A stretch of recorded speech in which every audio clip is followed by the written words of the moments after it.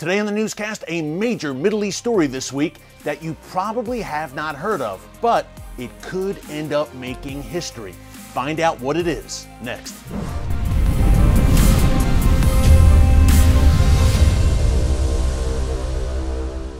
Hey folks, Erick Stakelbeck here. Welcome to the Watchman Newscast. We had some major news out of the Middle East this week that the mainstream media largely ignored, but we have it for you today here on the Watchman Newscast. An online magazine called Breaking Defense had the scoop earlier this week that Saudi Arabia is considering buying missile defense systems from Israel.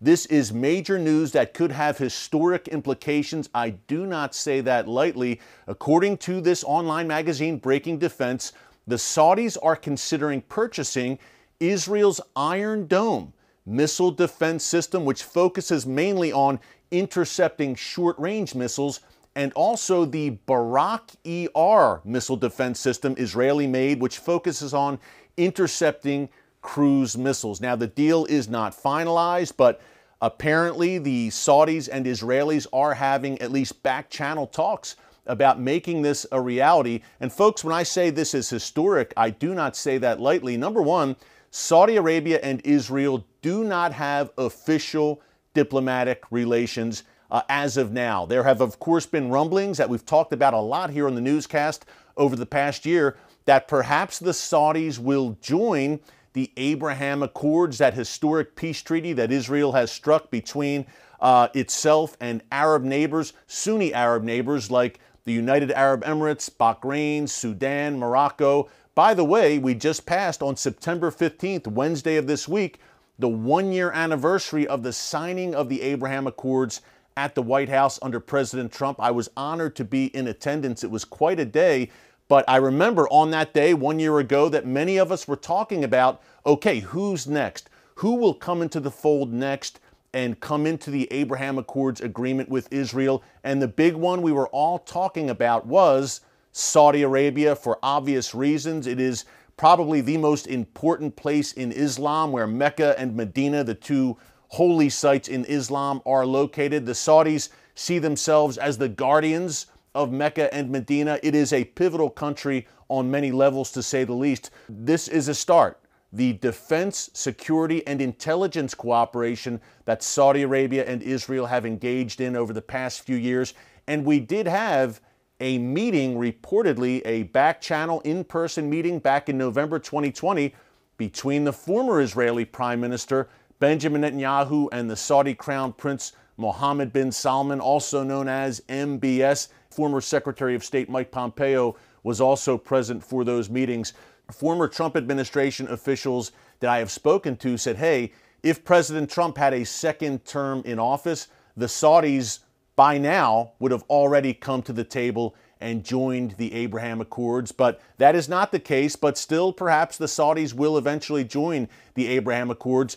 Buying Israeli missile defense systems, potentially, again, it's not a done deal, but potentially, and even considering it, is a major step, to my mind, in that direction, because you know there would be backlash, of course, inside Saudi Arabia by some of the Saudi population to this move, and of course, the neighbors, meaning the Iranian regime. You have the good neighbors and you have the bad actors in the region like Iran and its proxies would be furious over this and lash out at Saudi Arabia. More on that in a second. A little bit more backdrop to this potential, again, key word there, Saudi purchase of Israeli missile defense systems. Remember, we reported here in the newscast earlier this week that the Biden administration has removed U.S. missile defense systems from Saudi Arabia. We had the Patriot missile batteries stationed around the Saudi capital of Riyadh over the past few years, and now they have been removed by the United States. Now, they will say, that Biden administration officials, that it's part of their pivot to counter the China and Russia threat. But you have to scratch your heads, folks, because at any time, there's been no time like the present for the Saudis to have missile defense. Why? We've been talking about this a lot, right, over the past few months. The absolute onslaught by those Iran-backed Houthi rebels against Saudi Arabia in the form of attack drones and ballistic missiles.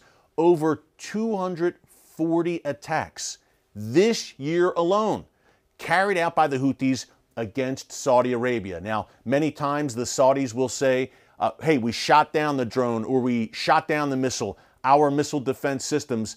But for the U.S. to remove its highly advanced missile defense systems, to my mind, is obviously a blow to those Saudi defenses against this Houthi onslaught, an Iran-backed onslaught, by the way. So it's really no surprise in the grand scheme of things that Saudi Arabia is considering now purchasing some of the best technology there is, Israel's Iron Dome missile defense system and Israel's other missile defense systems. All of this that we're talking about today is part of what I call the Afghanistan effect. What is that? Well, the United States beat that hasty withdrawal, a disastrous, chaotic withdrawal, an absolute debacle out of Afghanistan in the past few weeks, and it left a stain on the United States' reputation in the eyes of the world under the Biden White House. Number one, our friends no longer believe they can trust us or count on us, and our adversaries no longer fear or respect us or respect any consequences for their bad behavior. So right now, the Saudis are feeling a bit nervous without a doubt, and like Egypt, Jordan, the UAE, Bahrain, the Saudis look at the region, they scan what's going on in the Middle East right now, the world's most chaotic and volatile region, and they see Israel as the strong horse. They see Israel as the one nation that is willing to stand up to the Iranian regime and Iranian expansionism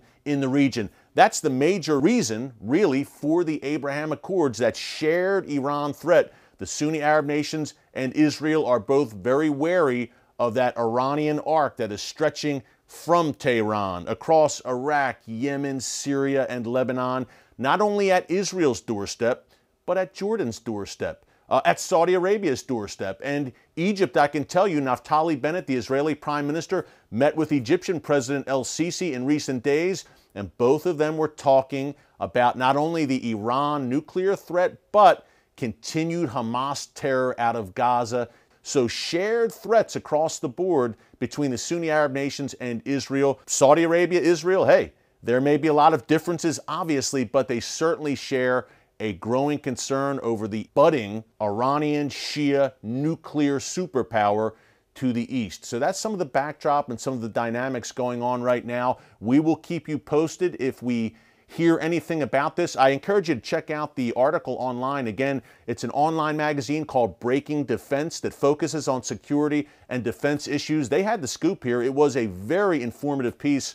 I encourage you to check it out. In the mainstream media, surprise, surprise, not picking this up, but hey, that's why we do what we do, because if Saudi Arabia is going to buy missile defense systems from Israel, that's kind of a big story, to say the least. Again, in the world's most pivotal region, because what happens in the Middle East does not stay in the Middle East. It profoundly affects all of us, no matter where we live. Hey, thanks so much for joining us here this week on the Watchman Newscast. Have a great weekend. God bless you. Stay in prayer on all these issues. Until next time, remember, never hold your peace. Hey everyone, thanks for checking out the Watchman Newscast. If you enjoyed this episode and want to see more, make sure you go ahead and hit the like button, click subscribe, and tap the bell icon to turn on notifications for new Watchman Newscast episodes every weekday.